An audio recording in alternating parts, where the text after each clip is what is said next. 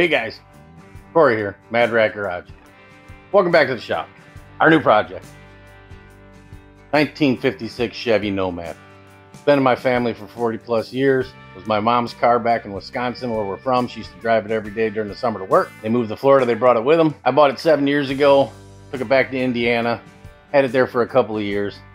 Never had the time to really get it right, having some carburetor issues. And one day in traffic, I had to do a hot emergency stop, and these brakes do not work in modern traffic. No matter how much you try to give yourself enough room, somebody always wants to cut in front of you and take that room away. And I had to do a hot stop and locked up all 4 tires basically. And he pulled so hard to the left, it's actually a good thing that I swerved around the person who braked in front of me. Freaked me out, didn't like it. I never liked all drum brakes. Old school booster on this with a single suicide master, and one of those two things has finally taken a dump. So we're gonna go modern disc brakes, dual reservoir, modern booster, a little more usability, a little more safe in traffic nowadays, and just better drivability. There's the box of goodness.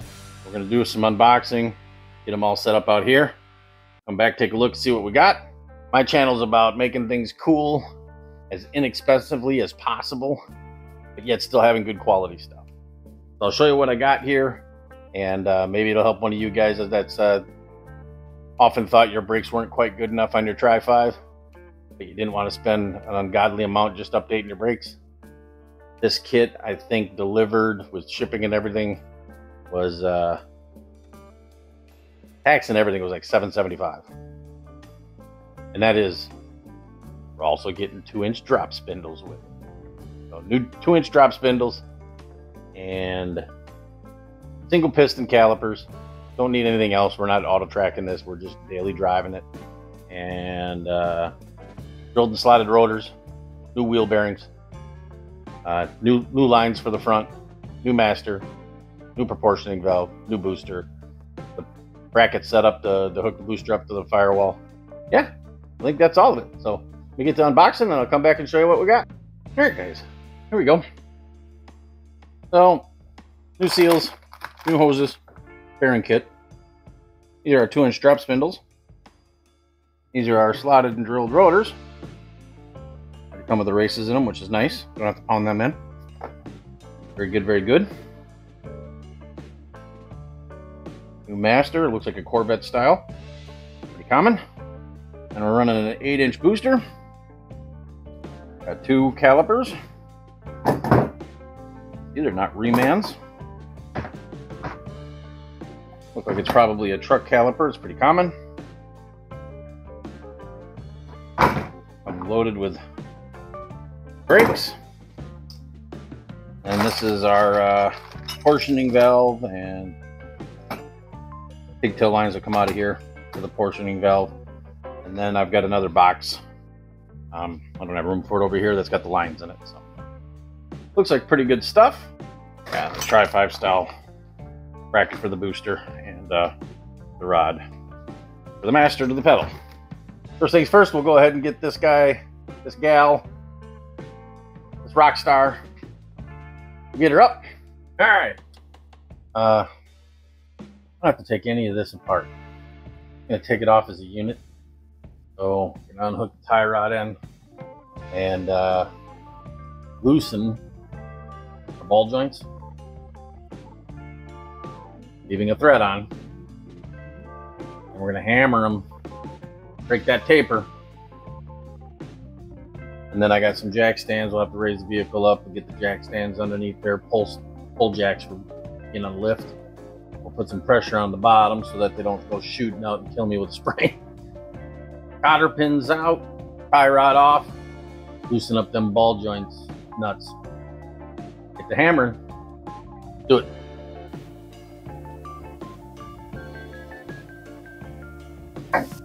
That is an original ball joint. I can tell because it's still riveted in. That bottom one is bolted in, so that might have been replaced at one time. Not sure how these go.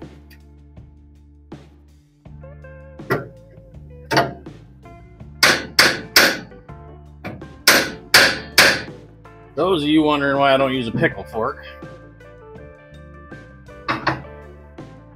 because I am not replacing these. They are in still perfect shape.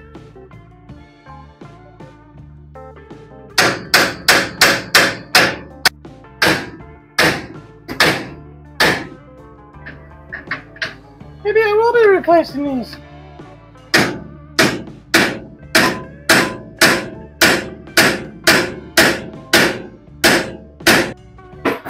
Ah! Finally.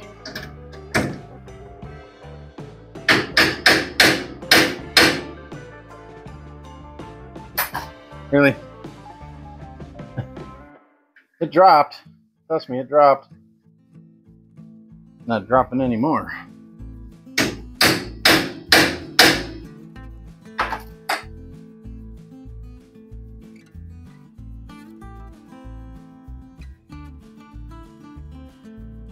What I did get was all the threads blasted out of it. That sucker's in there good. I ain't never had a tie rod end fight me that hard. Maybe because it's from 1956. It's just decided it don't want to let go of its spindle. The next day.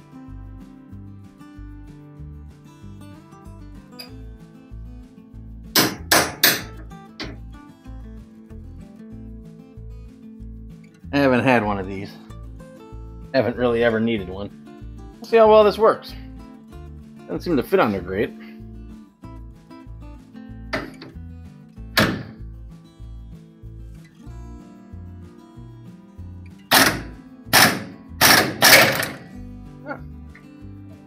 Slick. All that loosening up I did on it yesterday. Right. Sure.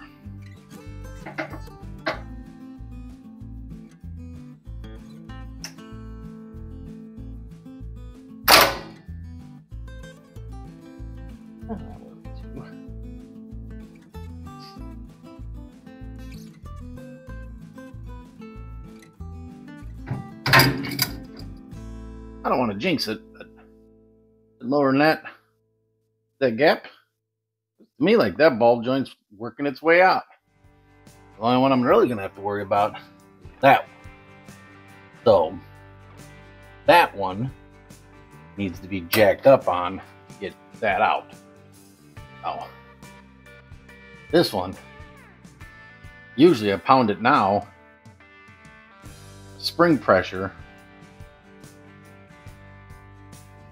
pushing down, usually causes that one to pop. You'll get a whoomp. Me, the more I loosen it, the gap's getting bigger, which tells me the taper's already busted.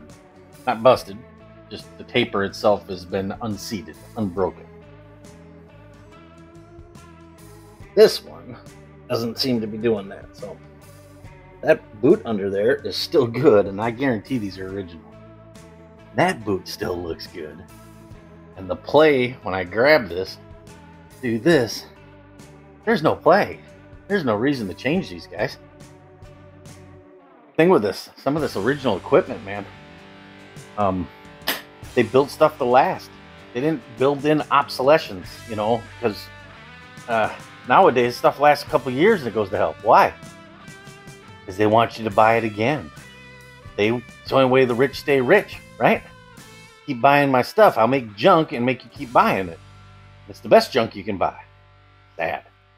But this, 1956, the rubber boot still looks good. Are you kidding me?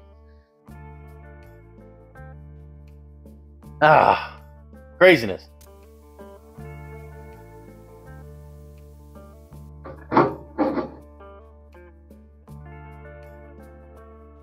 That one's still riveted in. That rubber boot It's still perfect. Tight as can be. And not seized up tight. I mean, just tolerance tight. Alright, well, I changed camera views. Must not have hit play with my greasy fingers. Must not have. I thought I did. But we got her out. Used this. Had to move a few things around that. Get over here out of the way so I could hammer this up in and get it underneath that cup. And as you can see, these are the rubber boots, the rubber cups. Hard to see with all the grease on them, but there's nothing wrong with it. It's not even hard. It's firm, but it ain't hard. So this has got no play in it. It's a little on the loose side, but because I squeezed all the grease out of it. There is no up and down. There is no side to side clatter. It's just a nice fit. That one's more perfect. And I got to take these two nuts. This arm that goes to the tie rod end comes off and gets bolted onto the new one.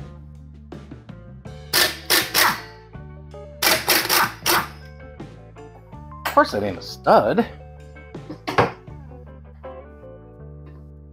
Remember, see how bad I got a bad memory when it comes to stuff. I do a project, guys. See, tell me down below, guys. Comment down below if you guys are like this. I want to know if I'm just crazy. So I work on a project, and if it's something I don't know anything about, or even if it's something I'm figuring out as I go along, I can be an expert on that project by the time I'm done. And if you put another vehicle in front of me to do the exact same thing, I could do it like I've done a million. But I walk away from that project when I'm done, and I go do another project. It's like my brain compartmentalizes everything I just learned, like in a computer, puts it all in a file, and sets it somewhere else. And now I'm learning the new thing and compartmentalizing all of that stuff. And then I go back to that same project that I was an expert at, the last project. But 4 or 5 years later, I'm like, I don't remember how to do this. But once you get going and once you get doing things, then it's like, oh, there's that file with all the info. You guys like that too, or is it just me? Maybe I'm the crazy one. I don't know. It's starting to come back. Front wheels, I believe. Brake drum's part of the hub. Here we go.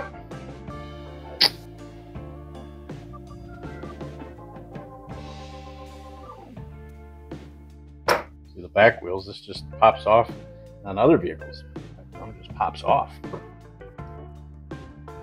You don't have to mess with the bearings. Slowly remembering this, and this is all one piece.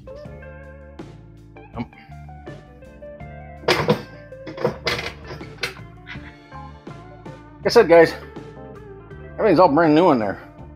I just did that like 7 years ago when I first got the car. My dad did the brakes, including one of those, 10 years prior to that. You know, it's sad that it's so brand new. I was keeping this. Oh, I don't like these bonded ones, but I was keeping it. I'd redo these. Bonded ones when they get old. Now you go to heat cycle them, they've aged. They're 15, 17 years old. When you start heat cycling them, the bonding can let loose and these pads can come off. Seen it happen, not on a personal project, but another project a buddy, I helped a buddy work on, and got it running and driving, and you know, checked the brakes and they were all good, nothing leaking, plenty of pad, and within a week, he had no brakes, pull it off, and these things were just spinning around in there, flopping around, tearing everything up. I don't mind it on the back so much. You're still going to lose some brake pedal, but I'll risk it on the back ones. You don't have as much braking force. Everything in the front's going to be brand new with the discs. Those two, and that one.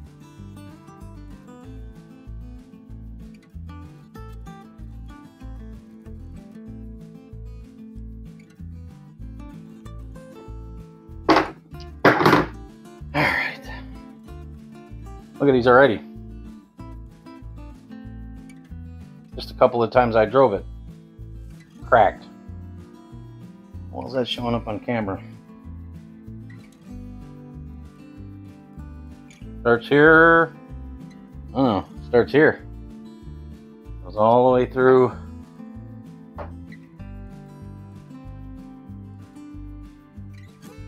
About there. Big crack. That's from the heat cycling.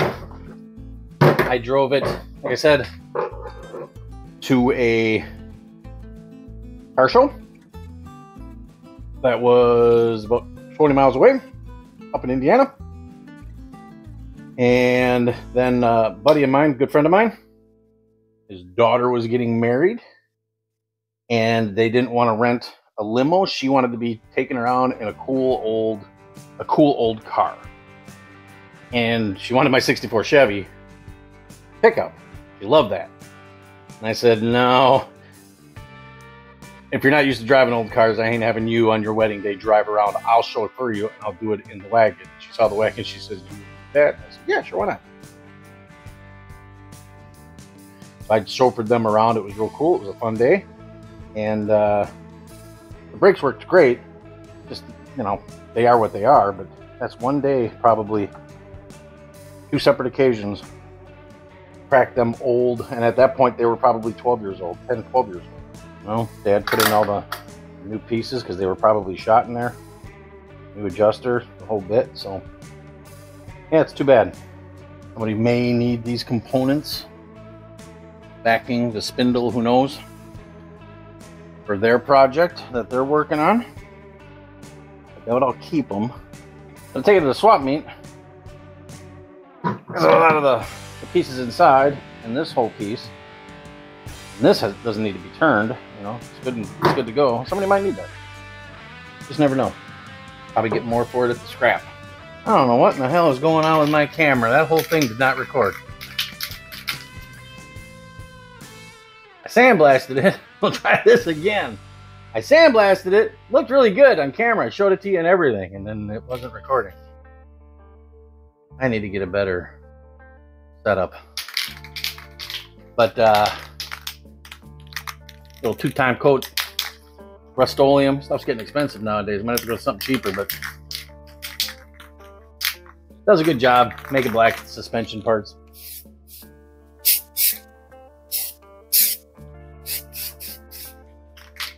Rebuilt like new. I'm not going to overdo this. There's all undercoating in here, and it's always going to look rough.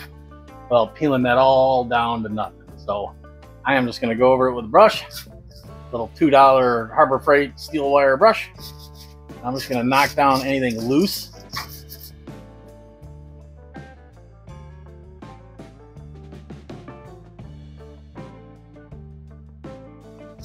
Just sort of quick glance through those wheels. There isn't a noticeable crud. This is going to be a patina Survivor. Ow! Oh, that tickled. Patina Survivor Nomad. That probably every Trifive guy out there is going to hate. Patina is in, but that don't mean people like it. But I do like my stuff looking clean. So it doesn't have to be perfect. But I do like it looked like it was been taken care of, even though the paint's bad. And it maybe got a couple of little rust spots. Doesn't mean you have to be a junker. And I even like those, but it's not my style. How about a little Corey's Corner, a little Rambletron. So, my outlook on things, since I could drive. I mean, there was times when I was a kid, I had we had a somewhat nice car. Always had a hot rod. And they weren't always perfect. Far from it. We didn't drive them in the winter up in Wisconsin because the salt on the roads just takes what you got, and the next year you're fighting against rust. Even if we parked them outside, we parked them before the first snow, before the salt hit the ground, and then we'd wait till the street sweepers went through once or twice in the spring, cleaning up any salt dust that was left on the road with the sand and all that from sanding the roads all winter long. That meant we always had $50, $200 winter beaters. Something you could buy for 50 to 200 bucks that would get you from home to work, from work to the bar once you're old enough, from the bar back home.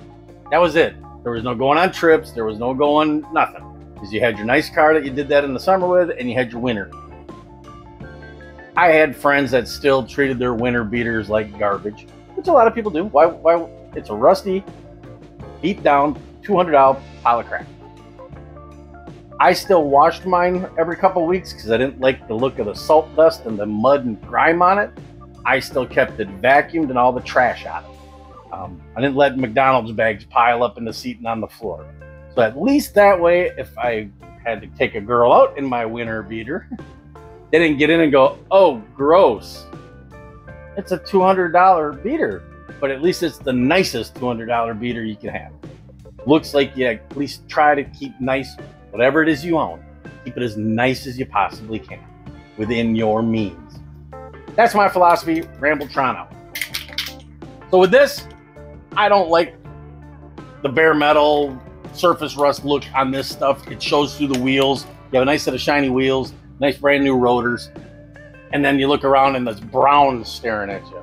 If you darken up the wheel well, get rid of the flaky flakies, darken up the wheel well, it doesn't stand out at you. You're gonna stick your head there and look, you're gonna be like, ew, whatever. But you have to make an effort for that. Whereas this, if you're just driving around or parked, people look at it, they notice the wheels, they look at everything else. Big brown, crusty, dirty wheel well, A-arms ain't staring back at you saying, look at me! Look at my big rusty ugliness. Now look at everything else that's purposely there. And all it takes, a few minutes time, not doing a big high dollar paint job, just getting in here and basically making them disappear.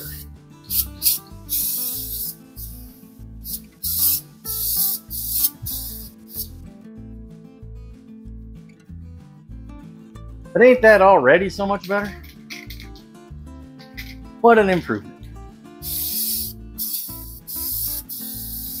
See, another thing about that philosophy, guys, is if you didn't see it before, you can't tell what I did.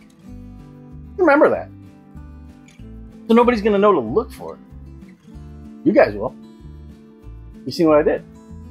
I'll know. I'm the one who did it. You go to a car show, people just look at the car. They don't know what you, they don't look at, oh, look at, you did that. They don't know. Unless they watch the video. Like and subscribe if you watch the video.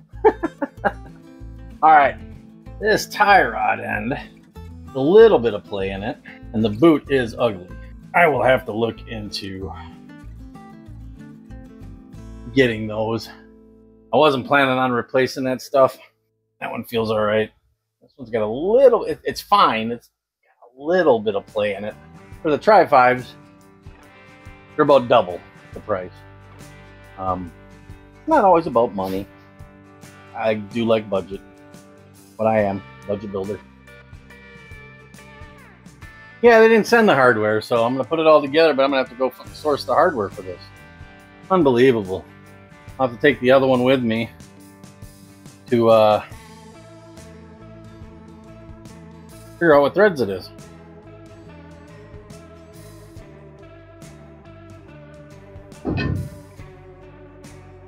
You can see these drop spindles because another one would have been right here. It was 2 inches. 2 inches, man. 2 inches. Should sit nice. I like things slammed, don't get me wrong. But really what I like is a perfect stance. You don't have to lower it when you get somewhere. You don't have to raise it up above your perfect stance to be able to drive it. I just want that perfect stance. And for me, that is the smallest gap in the wheel well. We had 4.5 inches or so. I mean, you could go like this between the wheel and this, that's too much. I think I'm gonna have like 2 fingers between the top of the tire and the wheel well. So that'll look good. Because the back on these naturally have a lower wheel well, which covers a little bit of the tire. So having a big gap up here, even though it was dead level, having a big gap up here while the back has got a nice covering in the wheel well, just always to me look like the 56s were doing a wheelie. Gasser style. And whenever you get that fender just right above the tire, man, you can't beat that. Looks fantastic. Okay, so next thing is I'm gonna jack it up. I want as much leverage on this as I can get.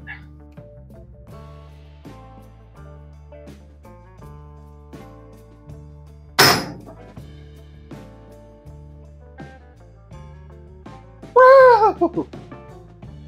Scared the shit out of me. I don't like how this is lifting it. Lifting the whole car.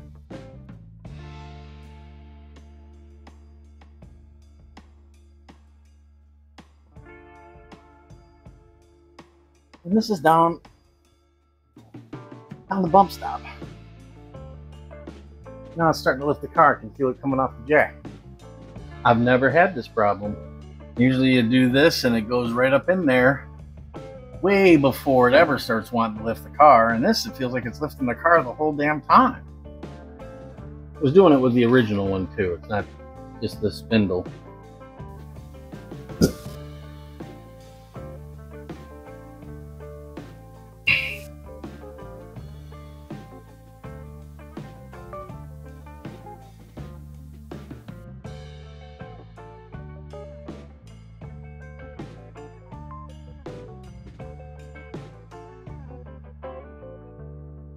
Here. Here.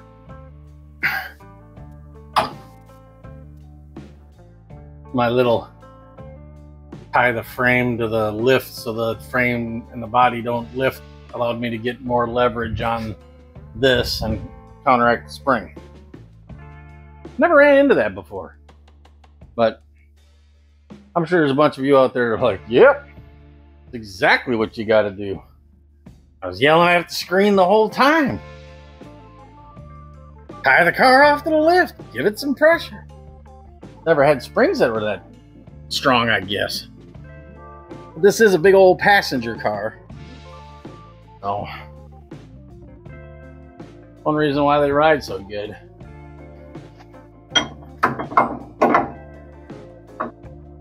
Does line up.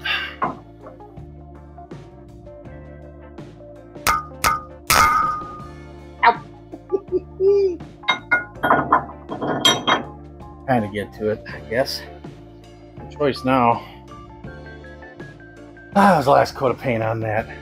I don't care what that looks like. Nobody's going to see that other than that little nub sticking out, but it's still covered in grease and grime and everything, and it'll just flash rust and look like hell. So I was put a couple of coats on it so she lasts and holds up. Alright, so shouldn't have anything else other than to get those bolts from the other one. Shouldn't have to do anything else. If I can put this together before I pack them. This happens a lot. Didn't hear on this one if it has to be done or not. Wasn't mentioned. Usually this bearing, back side of the rotor, doesn't fit.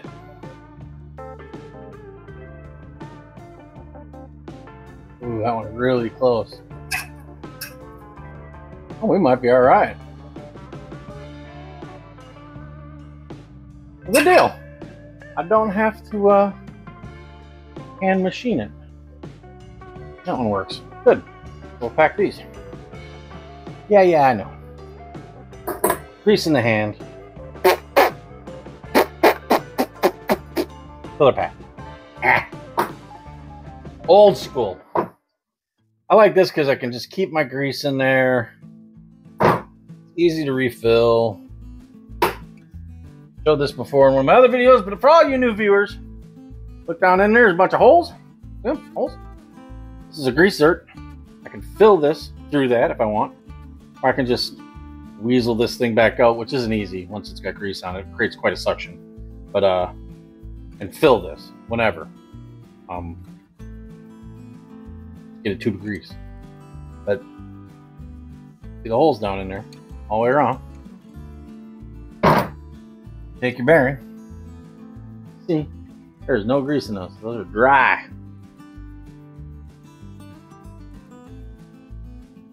Set it in there. Taper down. Take this and screw it down till it's tight.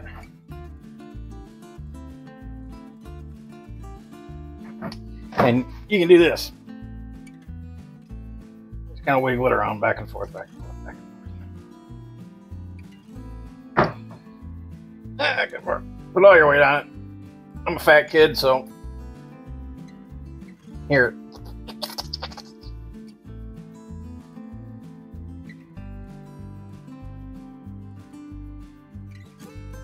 Now you can see what's in between all the bearings. Grease. Just in between them all. Now,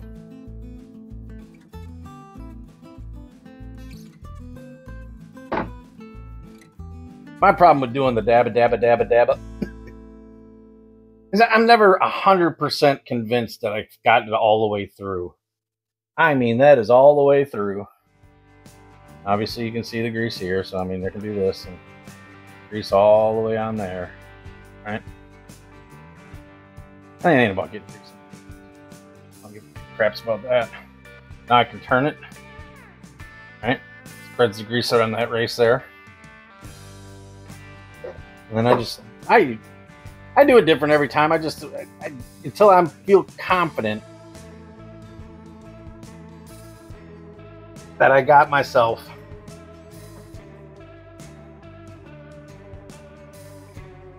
packed. That's good. That's real good. All right, see it in there? Really coming up. It's already been spun, so it's all around all the sides. And I'll set that right in there like that. That's when it's going in anyways. I just feel more confident that my bearings are packed correctly. Everybody's got their own way of doing it. Just sharing with you mine.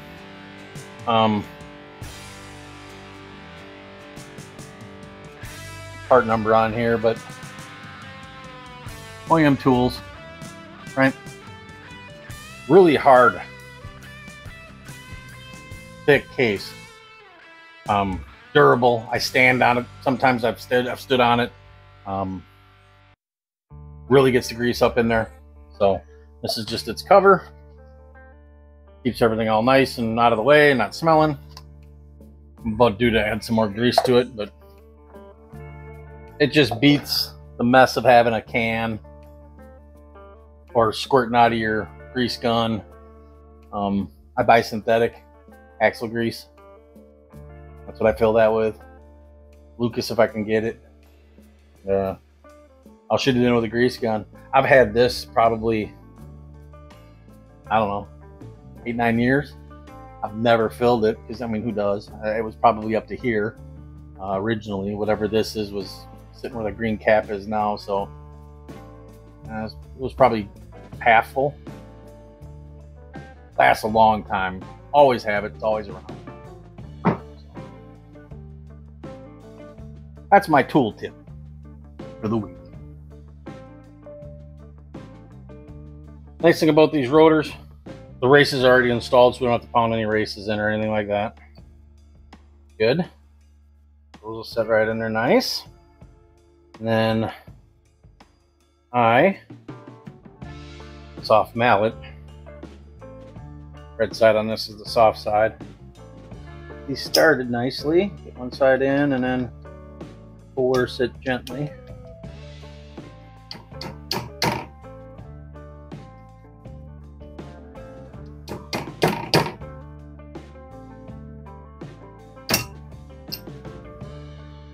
side always goes down, and kind of do it level if you can. I don't have a sealant installer. Probably need to buy one.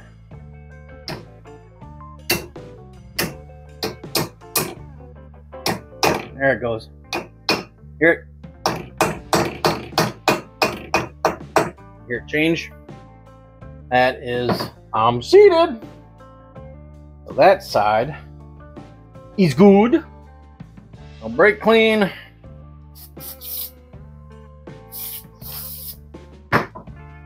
Back side.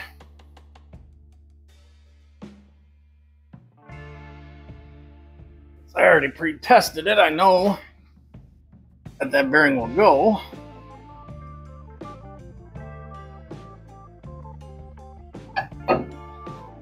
There it goes. There's always some little extra bearings you just did. I don't know why. Don't really matter. Done this first.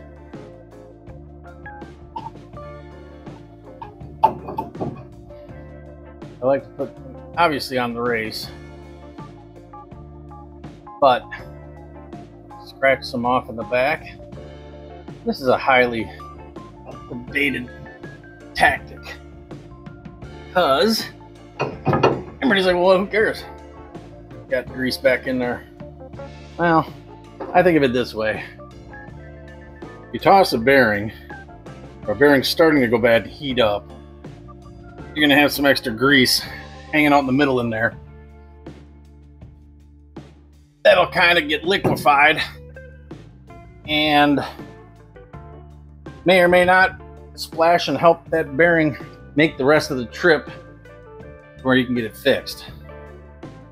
Might be squealing, might be howling, but it might not seize up because of that extra gook you put in there, right?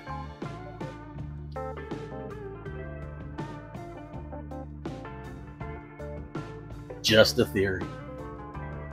And it don't hurt nothing. I don't put a ton of it in there. Some people they just pack it. I don't necessarily agree with that either. Packing it full can create, and here's where the argument comes in. If you pack it full, it can create pressure. There is heat built up in here, especially under hard braking, long trips. And you don't necessarily want there to be so much grease packed in there that one, it can't distribute the heat. Two, it starts to liquefy and push out the bearings, which under pressure can prematurely wear the bearings out. I had an old guy tell me that. Don't know if I believe it. The bearings, once they spin, there's air can travel in and out from both sides. I mean, the one side's sealed, this side's kind of sealed. You know, you put the dust cap on here, there really isn't much going anywhere. So I don't know if I believe that, but I do believe having some in there is definitely a good thing, and it don't hurt. I don't see the benefit to packing it if that's what your thing is. But hey, if that makes you feel better, just know the possibility creating pressure in there.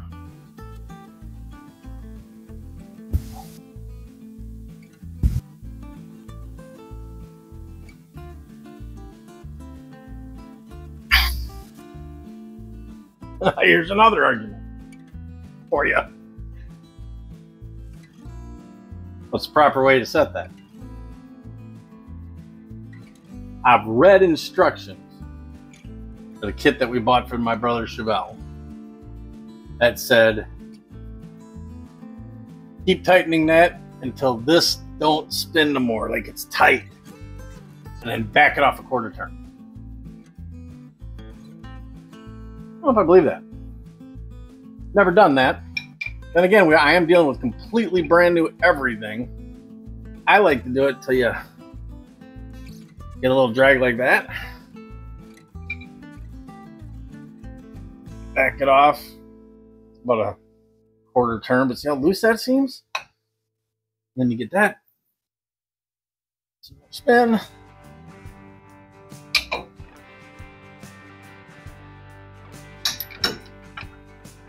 Get seated now. Oh yeah, it's feeling better. Free spin. And guys, again, we're perfectly clear. I'm not a certified mechanic. I'm not an expert. I just play when I need to. This is what I've done for years, and I've yet to have a problem. Just gonna go by feel on it. It's a little tight, back a little bit.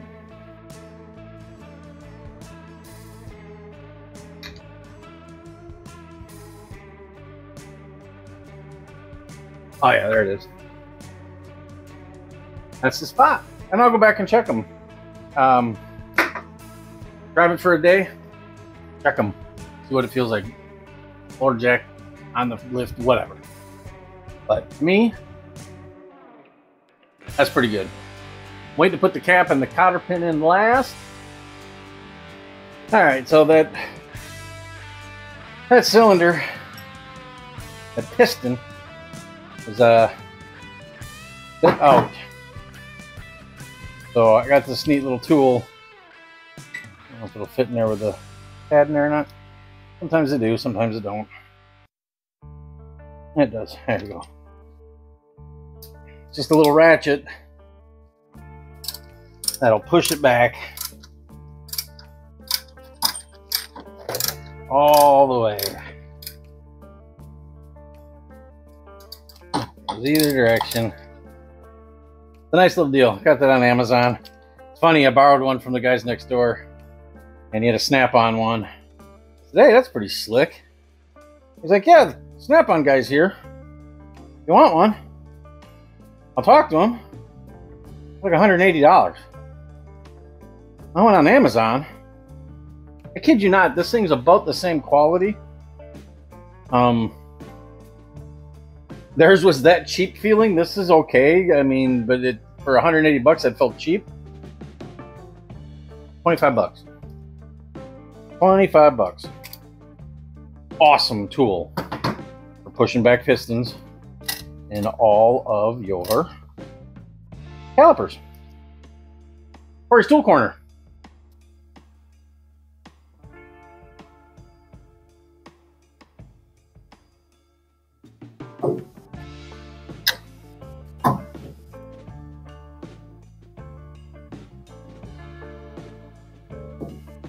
I think somebody put these pads on the wrong side. These pads have a wear indicator. It ain't getting up through there and sitting, but it'll sit down here, which means that the ones on the other pad, now these are probably made in China, for God's sakes. And the little Chinese guy don't give a shit about left or right. And they're both that way. They do them, just screw them up. Tell you what.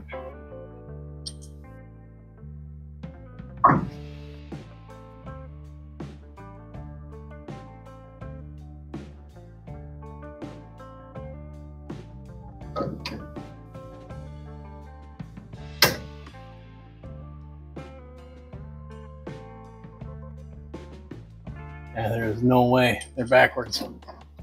A few moments later.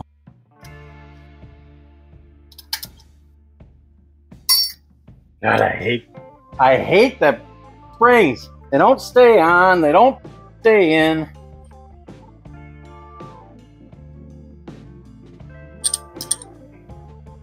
I got that on the bottom.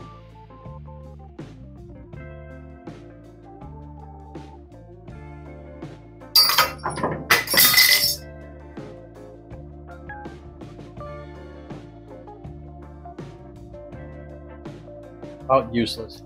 What I'm talking about when I say effing spring, you got these stupid springs that stay inside the piston. And look, they got to stretch out over that, but they got nothing holding them other than tension. In one little move, they pop and everything goes flying, as you just saw. No way to hold them in place, because you got to let go. Go through the back with your thumb, but you know, you have really good dexterity doing that. You hear it? Sucker just popped again. One little bump and the sucker come flying apart. Wish there was a better way. Gotta let go of it eventually.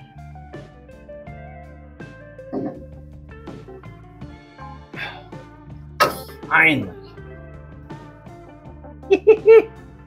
Hot rodding's fun!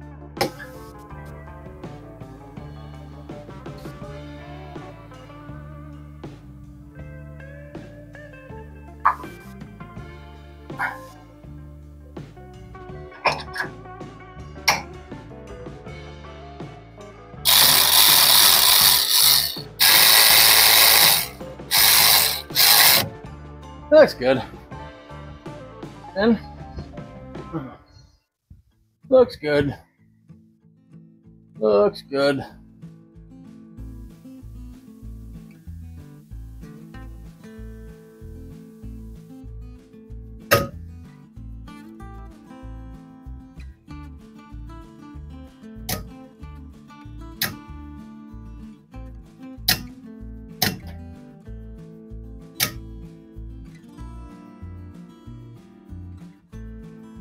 Life is like a box of chocolates. You never know what you're gonna get. Well, you ain't gonna go around a corner with that much room. Hey, isn't that nice? Can you see it?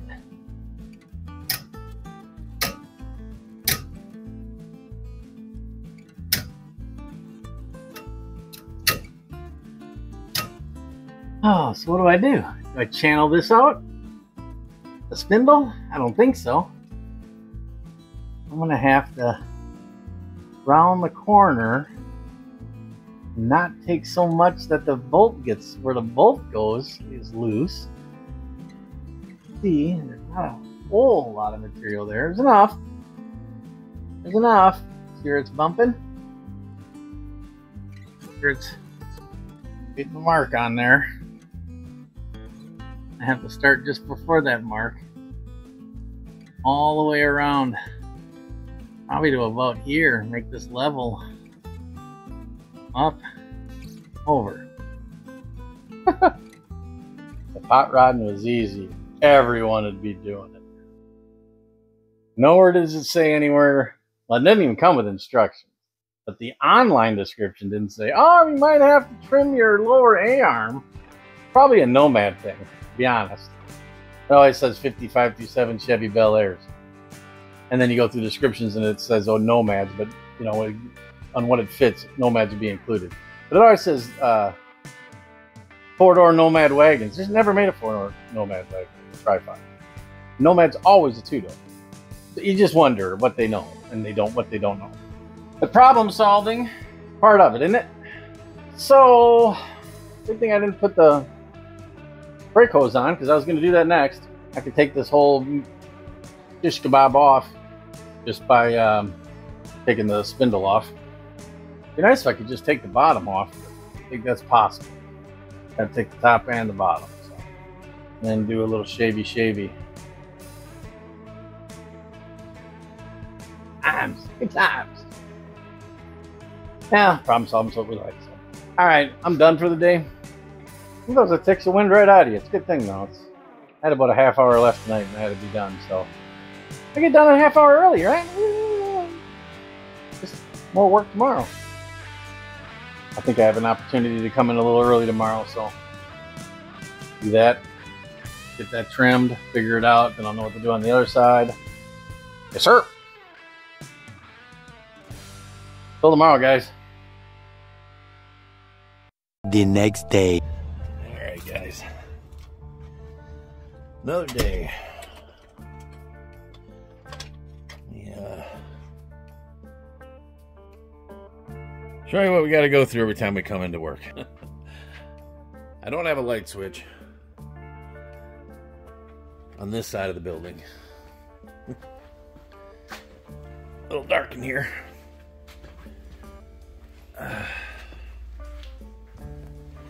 I'll leave that light on so I can at least not trip over and break my neck. I gotta walk all the way to the back side.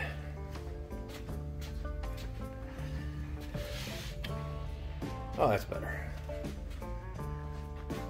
Back in the shop. I'm gonna come over for your benefit when I gotta do a little filming. There's cheap eBay, Amazon.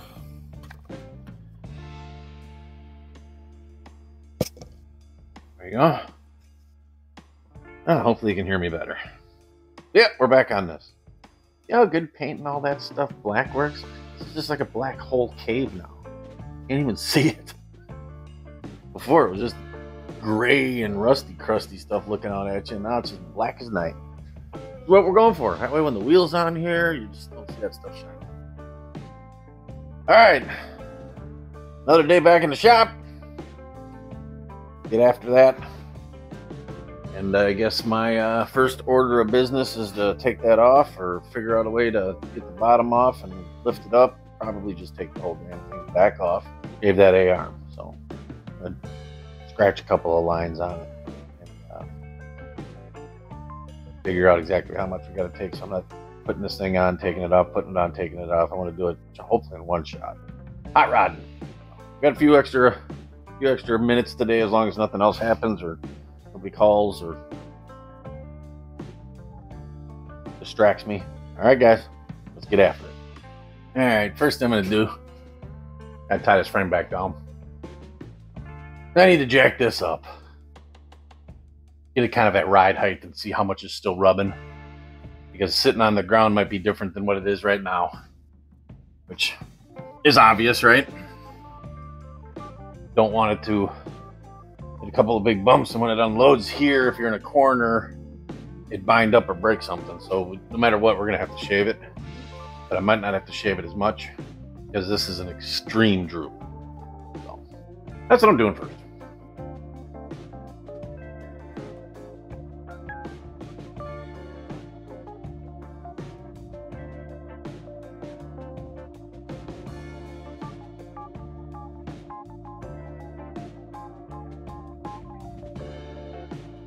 A lot more room.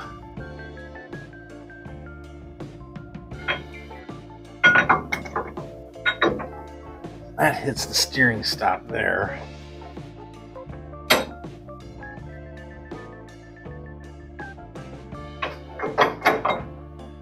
Not better.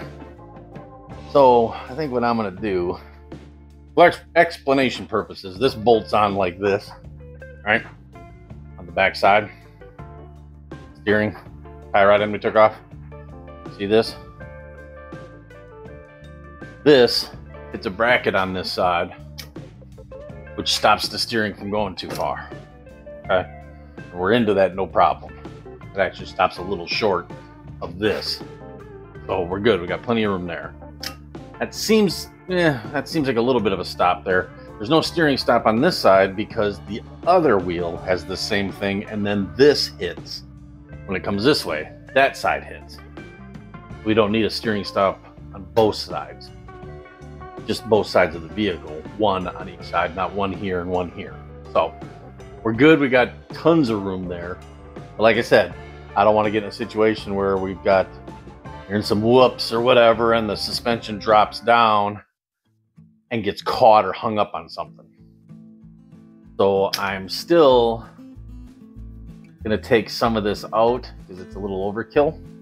It hits right here. I think what I'm gonna do is I'm just gonna take this line up and over to here, and then same thing on this side. See where it hits. I'm just gonna take this up over a bit. See where it hits right here. So I'm just going to shave that out, flatten that down a little bit, take that part out. That should eliminate any weird rubbing. See, we got tons of room now. It's getting into here, but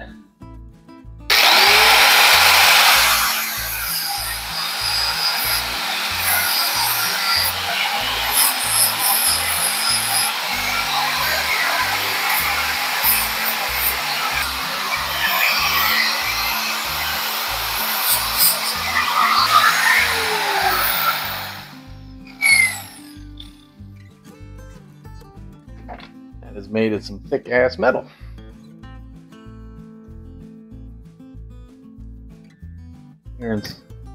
This is hitting the lower, and that is probably more than enough. Let's lower it. See what we get.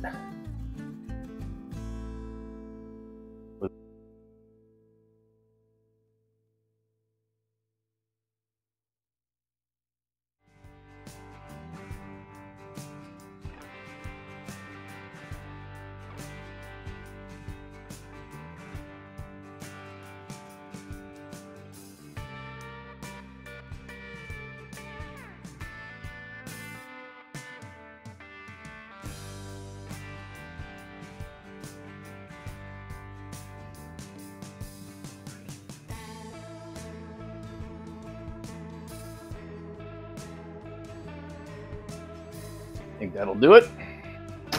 Yeah. A little tight there, but this is full extension, guys. Like jumping a railroad track. I can get full extension all the way. I can get full turn all the way, but it gets tight right there to there. Tight right there to there. So we ain't ever gonna have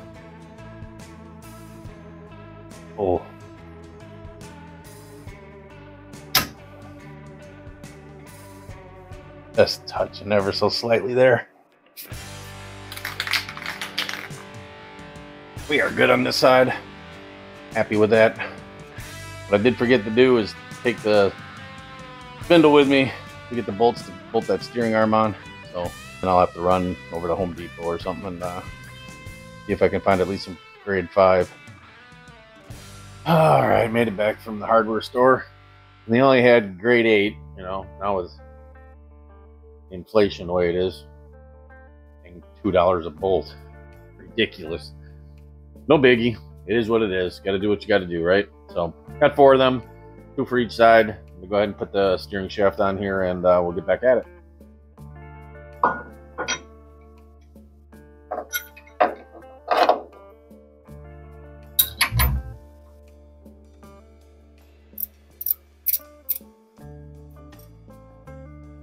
The other problem, hopefully, isn't going to show its ugly head. They only had size that only get 2 threads in. Were kind of long. Go with the longer one. Just hoping it doesn't shoot out on this side and rub on the rotor. Flush.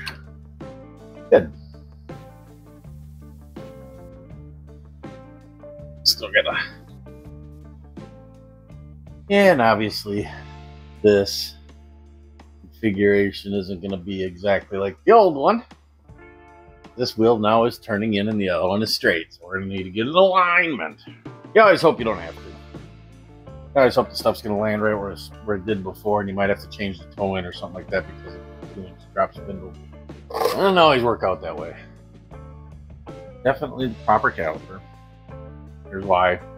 In case they ain't ever stamped left or right, always have the bleeder on top. There you go. Those of you that don't know. Now, that being said, the little foot here that this line sits in, keep telling me that it goes that direction. Why would it go that direction? It should come out here and go here. I'm not a fan. So I'm wrong. I'm not a fan. It's backwards.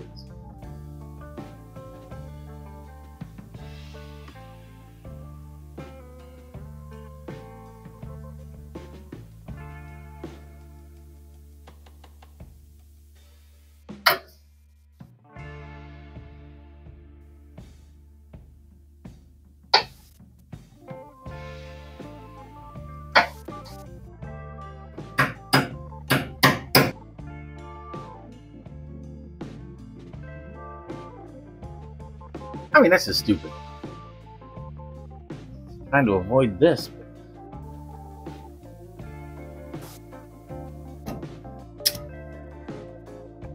It'd be worse when it's sitting down too, because it's gonna push us up. Can't say I'm a fan. I know what you guys think. Overthinking it? I mean, it's barely touching. But it's touching. Interesting to say the least. When I think about it, I don't think this is the same kit I used on my dad's. My brother's. I think we went with inline tube. There's a sold out right now. This is another company that I have used in the past for things I could find. Just little tweaks that I'm not a huge fan of. But again, not spending $2,000 on Willwood, you know. It's be more than enough as long as it works. Seems like it's no reason it shouldn't. Wish the caliper was a different design where the hose comes out. I don't know if I look at this other one. Yeah, we'll have to get her out, drive her around. Doesn't drop much, doesn't go up much. It does, I mean, compared to what it was. But gotta get that suspension settled. But what a difference. Wheels look better. Well, guys, that's all we got time for this week. Thanks for stopping by. Don't forget to like and subscribe. Get more notifications if you like this content. Part 2 is going to be working underneath the hood, getting the booster and the master all set up, the pedal hooked up. Got some carb issues I've got to deal with, and some fuel line, running new fuel line, and a couple other alterations we're going to do in the next one. Converting from a generator to an alternator, and yeah, just some freshening up and updating things to make her a reliable cruiser. So, appreciate you stopping by. Comment down below if you know something that I did wrong, or I should have did different, or you got a better way of doing something, or you have any questions about the kit. Comment down below. Right now I'm a small enough channel, I respond to all comments. So, alright guys, don't forget, don't wait for your hot rod to be perfect to enjoy. Do a little something, get her out, drive her around, have fun with it, get her back in the shop, do the next project. That keeps you motivated. All right, till next time, keep wrenching.